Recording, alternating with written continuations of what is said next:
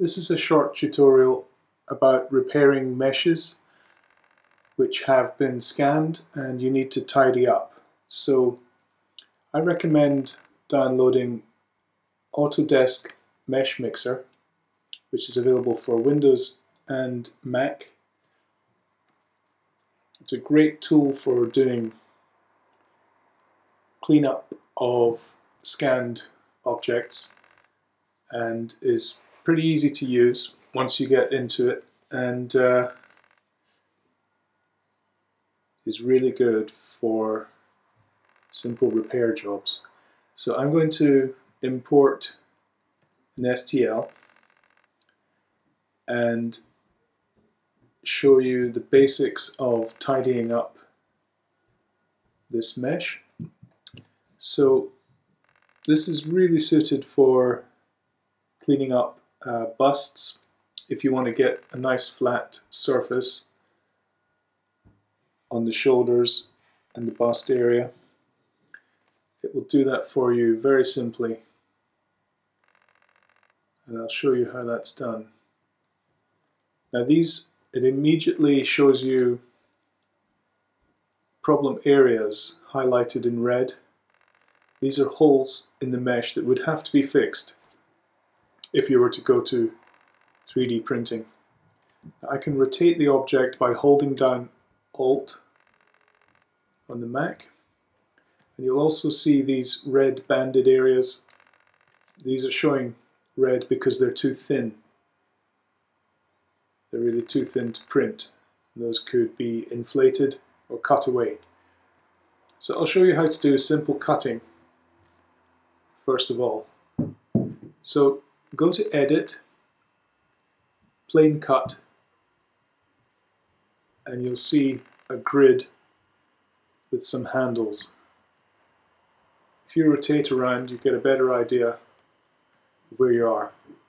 So here we have, as default, the object positioned as it is would be cut in half down the middle of the head, which is probably not what you want. So take these handles, take the red one, and begin to turn it, and you'll see that you get arbitrary figures. If you pull the mouse out to this clock face type thing, you'll get a snap, and I'm going to snap there to 90 degrees. Then I can take the blue handle and drag that plane to whatever position I like. So, because we have all this extra thin material, I'm going to have to bring it up above that.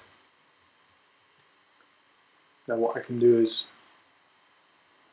say I don't want the 90 degrees, I want something else which matches more closely the object. So I'm parallel to the base. I drag it down, keeping as much of the figure as possible. Now you notice the head is transparent and the base is solid. This is because if I were to click accept, I would be accepting to keep the base and lose the head. But I don't want to do that. I want to keep the head, obviously, and lose the base. So I click the big blue arrow, which reverses the direction of the cut. Now I can see that I'm retaining the top and losing the bottom. And you can see this orange selected surface is the area of the cut. So if I'm happy with that, I click accept, and there we are, a nice flat base. So if I look closely, I've got some unpleasant areas on the shoulder. I can also use the plane cut to make a more specific angle of cut. This is going to be a bit trickier. But if I bring this green one down, Then I can make that parallel with the existing edge. Something like that. And then drag that out to the edge. There we are. Now you can see it's going to cut straight down and take away too much material. So I'm going to angle that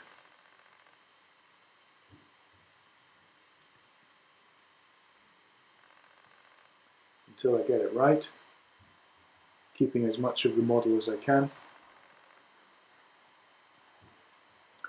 I'm going to reverse that again so I can see that we're keeping the bust and cutting off the shoulder. I want perhaps a little more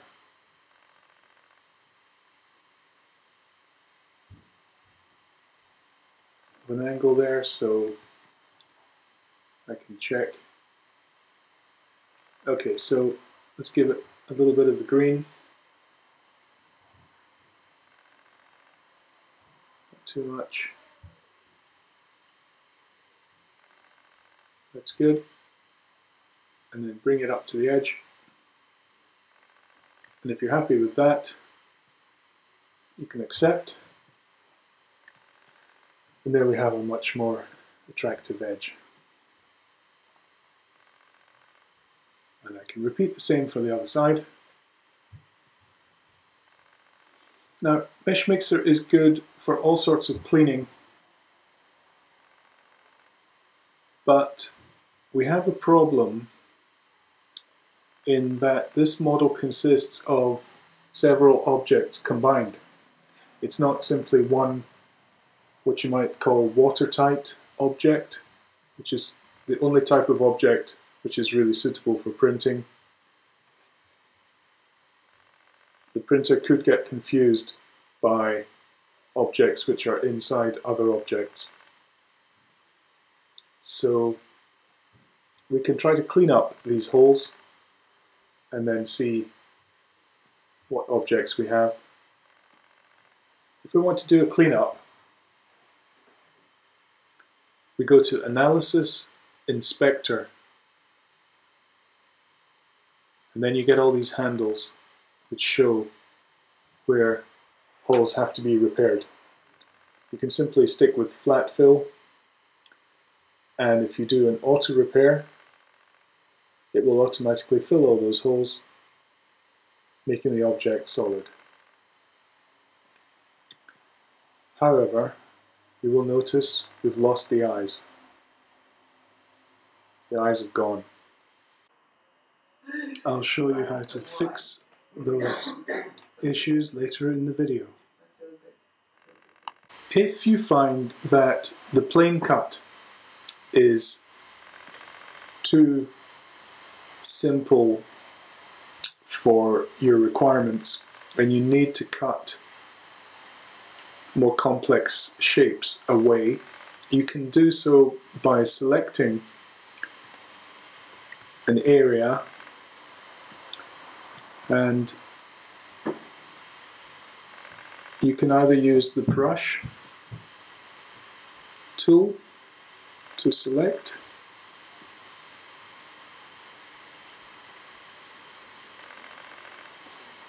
or you can use a lasso. If I want to take away something like this, I could lasso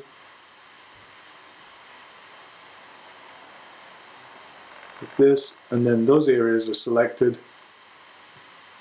and then I could erase and fill.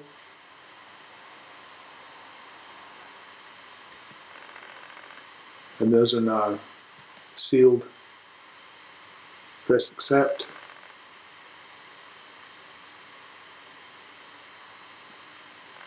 And you have a sealed model.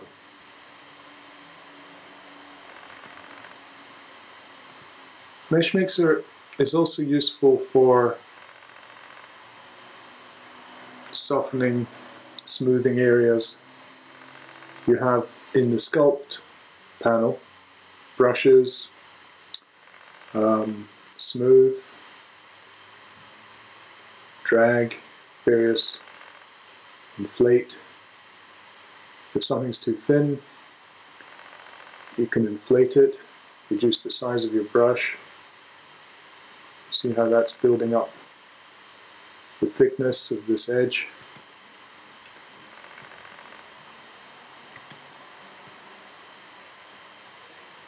This is nice to have in a simple, easy to use, free downloadable program. It's really very versatile. Those areas can be inflated. They can be smoothed to reduce the complexity. You can see. So you can really do some nice tidying up within Meshmixer itself. And you could actually do some quite serious sculpting. But obviously, for more complex work, you would go over to ZBrush. But I can do a pretty good job tidying up areas like this.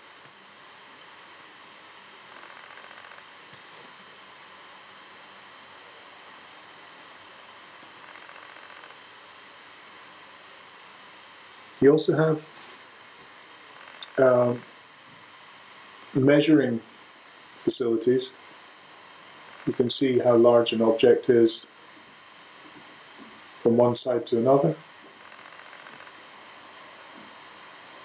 Figures displayed on the right. You can take a look at the size in the Edit Transform panel. I can see that this object is 16 millimeters by 10 millimeters, and I can change that to scale the object. Type in 200, uniform scaling, and then the rest of the axes follow. Accept that. Now my object is 200 millimeters tall. Now recenter the view to have a look. And there we are. The object is 200 centimeters. See how many objects are combined. You can bring up the objects browser, and here you'll have all the objects that you currently have. Now, if you want to see what's going on with this object, click the eye to get an X-ray view, and here we can see there's some things going on. We have something going on with the neck, so the head is one object, the bust is another object, and there seem to be two sets of eyeballs. The set which we can see, and another set inside. So you can actually combine and make solid all the objects in Meshmixer. It does a pretty good job. If we go to Edit, Make Solid, it'll do an automatic, rather low resolution version for you, which is the fast version. But the reduction in quality is too much. So let's go to Accurate. Increase the solid accuracy to the maximum. Increase the mesh density to the maximum. And try and update that and see what happens. It could take a bit of time. So we now have a new version, a solid version, as you can see in the object browser, while keeping the original version. There doesn't seem to be any real loss in quality.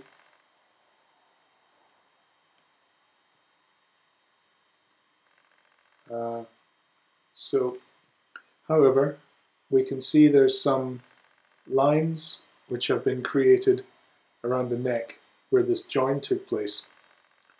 We could just smooth that out with our smooth brush.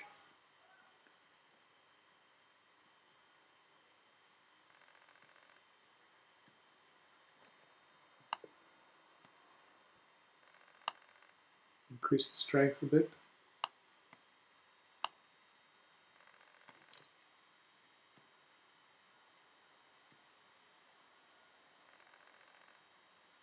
And you can see those lines start to disappear. You don't want to make the brush too big and affect the overall form.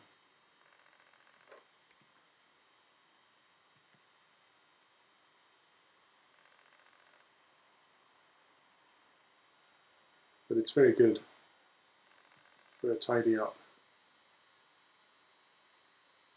So, there we go. Now, let's have a look at what's happened to the number of holes, which I predict will be much better. There's one strange hole here. Let's see if that can be fixed. Yep. So we now have an object which is perfectly suitable for printing. And I could export that object at the correct scale.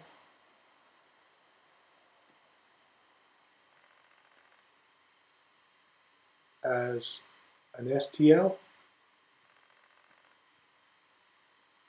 or an object.